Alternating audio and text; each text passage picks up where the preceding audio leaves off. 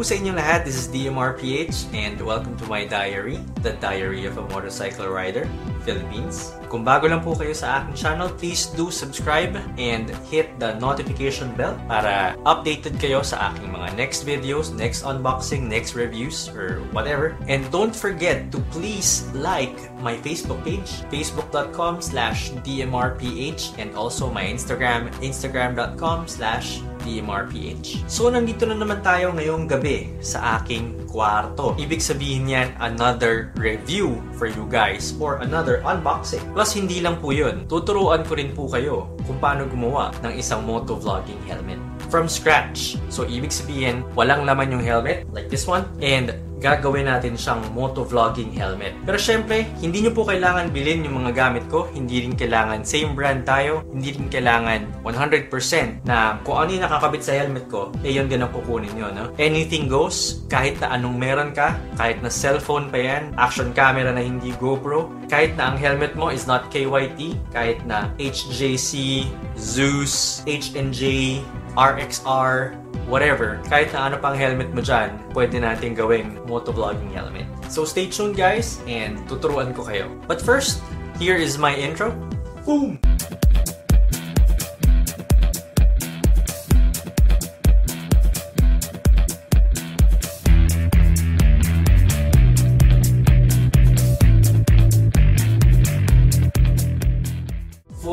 Welcome back. Before anything else, I want to do a shout out to one of my sponsors, GRX Motonetics. Sila ang responsible for this video and sila rin ang nagpadala nitong product na to. What is it? Ang kanilang bagong-bagong version 3.0 na Universal Action Camera Helmet Mount. Yes. So, ano ibig sabihin yan? Itong helmet mount na ito, ang ilalagay mo, hindi itong karton ha. This is the version 2.0 that I had bago pa nila ako bigyan itong 3.0 na tinanggal natin dito sa helmet na to. Ayan siya, yung version 2.0. So dito mo ikakabit yung action camera mount mo or yung GoPro, yeah, or yung SJ cam or cellphone mo, kung ano man yung gusto mo ikabit dyan sa harapan. And we're gonna put it here to set up your motovlogging helmet. So puntahan naman natin ngayon yung mga kailangan natin para makagawa tayo ng isang motovlogging helmet. So syempre, nandyan po itong helmet mount. And then syempre, yung action camera, or in this case, GoPro Hero 5 or the Hero Session 4. Tama ba? Basta Hero Sessions, no? So ito, pwede mo ilagay sa harap ng helmet mo, like that. Or this one, the bigger Hero 5. Hindi tayo makabili ng bagong camera because it's too expensive, no? And syempre, yung mic. 3.5mm na lavalier mic. Yan. Tawag dito is dead cat because siya yung nagbe-break ng wind para hindi gumaganyan yung boses natin sa loob ng recording ng camera. So this mic is from Panda, and of course kung meron kang camera, meron kang mic, meron ka dapat mic adapter in the case of GoPro Hero 5. Pero most importantly, dito sa lahat ng buong setup na ito, hindi yung camera, yung helmet mount. Bakit? Kasi may footage ka hanggat nakakabit siya dito. So, pag natanggal yan, nawala yan, well, wala kang footage. Sorry ka na lang, di ba? So, bago tayo gumawa ng panibagong motovlogging helmet, puntahan muna natin si GRX Motonetics. Kasi nga po, siya yung responsible sa video na to. And maraming salamat kay GRX Motonetics for lending us this universal helmet mount. So, bakit tayo napunta kay GRX Motonetics? Ayan, simulan na natin. Nanggaling tayo dito sa strap by Telesin. Ito yung strap na nilalagay mo sa harap ng helmet, no? So yan, nilalagay siya dito and ini-strap siya sa ilalim. So mapapansin nyo, medyo bago pa po ito. It's kind of a dirty lang. Kasi pangalawang Telesin strap mount ko na ito. Because yung una ko, napali yun dito and munti ka nang malaglag yung aking camera. So bumili ako ng bago.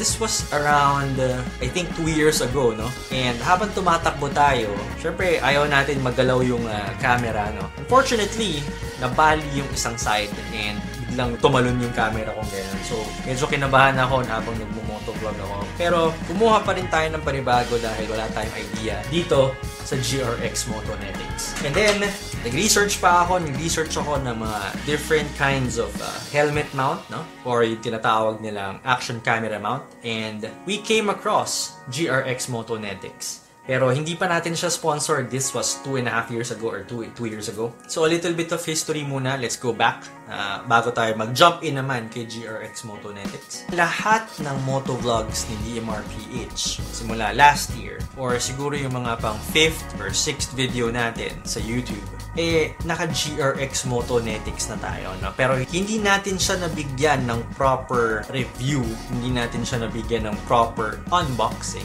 I just got it because I like the quality and I got it because it's a reliable action camera mount for DMRPH. So sino nga ba si GRX Motonetics? GRX Motors Industries is a proud Filipino manufacturer. Syempre, dito sa Pilipinas, no? So, Pilipino ang gumawa nitong GRX Motonetics. So, sabi nga nila, proud Filipino.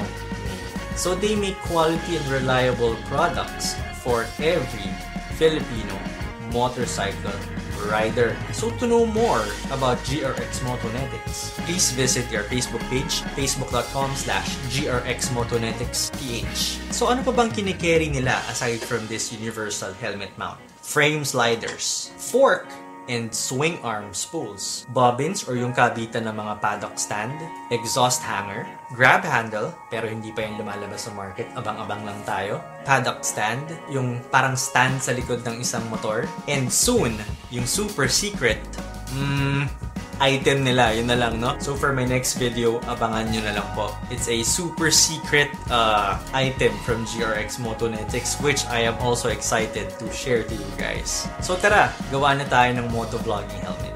So yan guys, nakikita nyo ngayon yung aking motovlogging helmet, no? So makikita nyo dito, wala siyang helmet mount, wala rin siyang action camera. Pero ang makikita nyo dito is yung aking Cardo Tactop Bold na ginagamit ko for music and pag may rides, no? And ang makikita nyo dito, GoPro Hero 5, yes, I have two, isa basag. Basically, ang pinagkaiba na tong dalawa at ang gusto ko ipakita sa inyo is yung case. Ito po ay ang Ulanzi case. Dito nakalagay yung mic adapter dito sa loob na to. And this one is the waterproof camera case pero wala siyang butas. So definitely hindi mo siya malalagyan ng mic adapter or ng mic.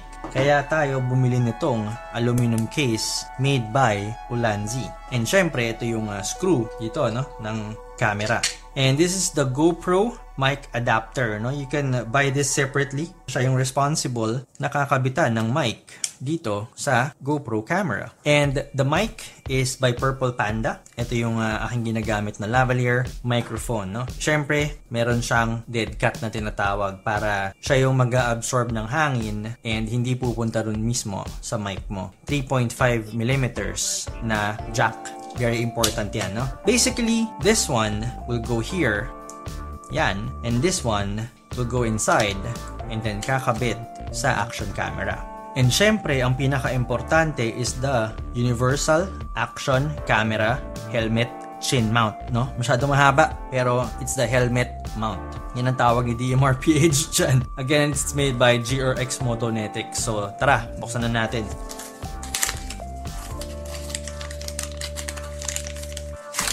Ayan.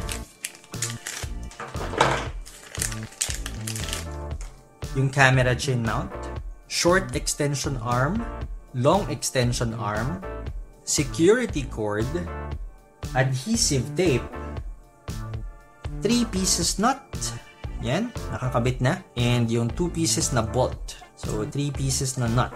Yun, 1, 2, 3, and 2 pieces na bolt nandito. So puntahan natin tong mount na to. This is plastic injected. So ano pong ibig sabihin yan? Matibay, no? Pag hinawakan mo yung mount, it's quite heavy and sturdy, plus it's super duper smooth. Hindi siya mukhang 3D printed, hindi siya mukhang parang pinagdikit-dikit lang or sa umpisa lang matibay, no? It looks very sturdy, it looks very reliable and very strong. Pag nakita nyo naman dito, parang relo, no? Pwede nating isuot dito at yan. Pero hindi natin susuot na parang relo yan. Lalagay natin sa camera. So ano pong gagawin natin ngayon? Syempre, iset aside na muna natin itong mga gamit niya. And kunin natin yung ating helmet mount. Pero dito natin siya ilalagay, no? Kasi wala tayong donut or yung helmet halo. So dito natin lalagay para kitang-kita nyo and hindi magasgas yung helmet ko. So this is the KYT NX Race helmet, no? It's a carbon fiber motovlogging helmet ko po ito, and dito nakakabit yung aking version 2 na GRX Motonetics. But we are here to put in the newest 3.0 GRX Motonetics helmet mount, no? Universal helmet mount nila yan. So ilalagay muna natin sa gilid itong mga to, no? Kasi lahat naman po ito para sa labas. Ito lang ang para sa loob. So yan, tatanggalin muna natin yung dadaanan nitong mic. Ugali ni DMRPH na gusto niyang malinis yung pagkakalatag ng kanyang mic. So ito, yung mismong mic niya, yung mismong dulo, dadaan sa may kanan kung saan lumabas yung aking cardo mic para malinis yung kalalabasan. And syempre, dadaan yan dito, patadaanin natin sa likod para hindi masyadong kita and hindi masyadong maramdaman dun sa loob ng helmet mo, no? And syempre, ito, dito yan sa kabila. Kasi yan ang lalabas dito sa mic adapter. So, ayusin lang muna natin to.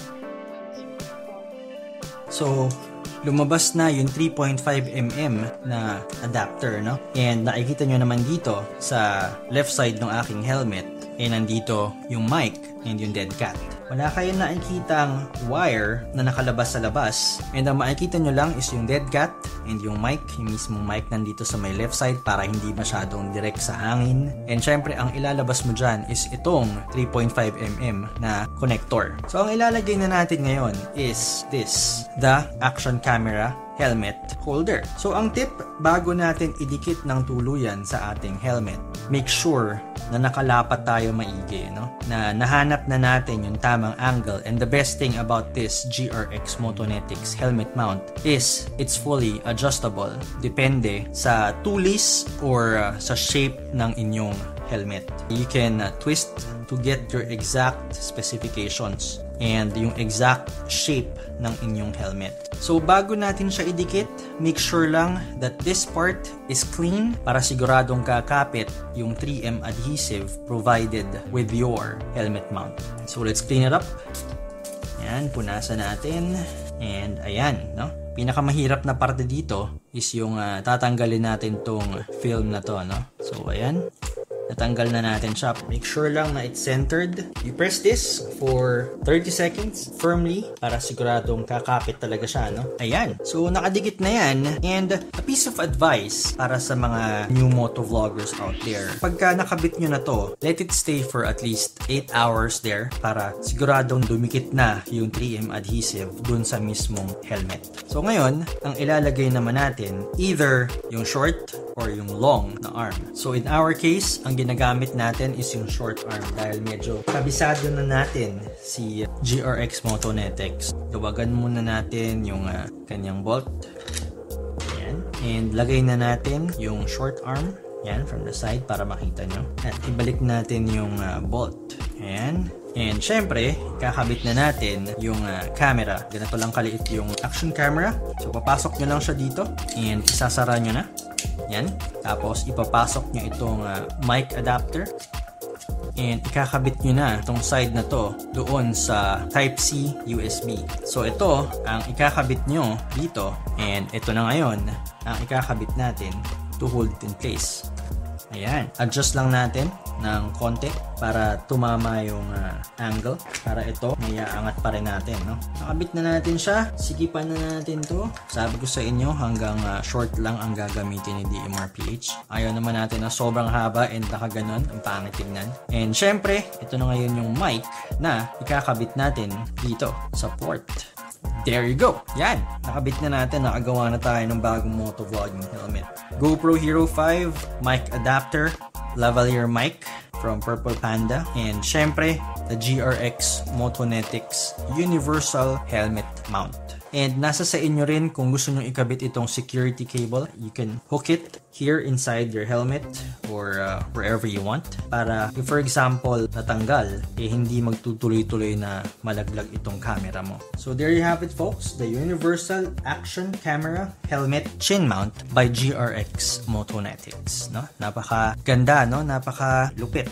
Kesa yung strap mount na nakasabit dito and it makes your helmet look crazy. Dito na kayo sa GRX Motonetics. And by the way, guys, simula nung nagamit ko itong GRX Motonetics, wala na akong ginamit na ibang helmet mount. Hindi ko sila sponsor before, sabi ko nga, pero mas sleek yung design, mas maganda yung design ng helmet ko, mas maayos. Walang kakalat-kalat, no? And mukhang mamahalin yung chin mount mo, no? Yung mukhang mamahalin yung helmet mount mo. And of course, sa lahat na nagtatanong sa akin na mga motovloggers, mga baguhan, kung anong ginagamit kong helmet mount, wala na ako ibang sasagot kung hindi GRX Motonetics. So that's it for today. Kita nyo naman dito, GRX Motonetics, action camera, and my motovlogging helmet.